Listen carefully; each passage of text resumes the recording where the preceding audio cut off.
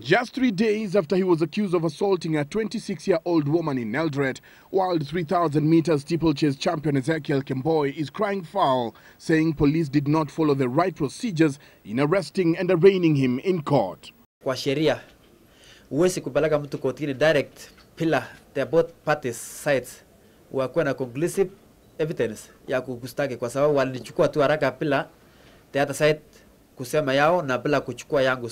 Kemboi's lawyer Philip Murgor convened a news conference in Nairobi and announced that he had written a protest note to the Director of Public Prosecution, Keriako, protesting the manner in which the police in Eldoret handled the matter, saying his client was not questioned and neither did they carry out further investigations before arresting London Olympic-bound athlete. I have already written to the Director of Public Prosecutions to call for the file and take the necessary steps to terminate the case and order fresh investigations. The 32-year-old sergeant attached to the presidential escort is accused of assaulting Njenga on Wednesday evening, where he's alleged to have stabbed her after she declined to give in to his advances.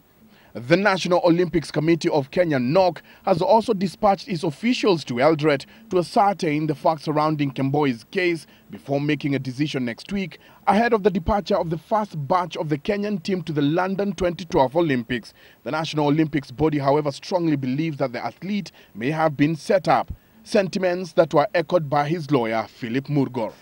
What I see here is a problem within the police force. So I sense some sense of professional rivalry that has gone out of control.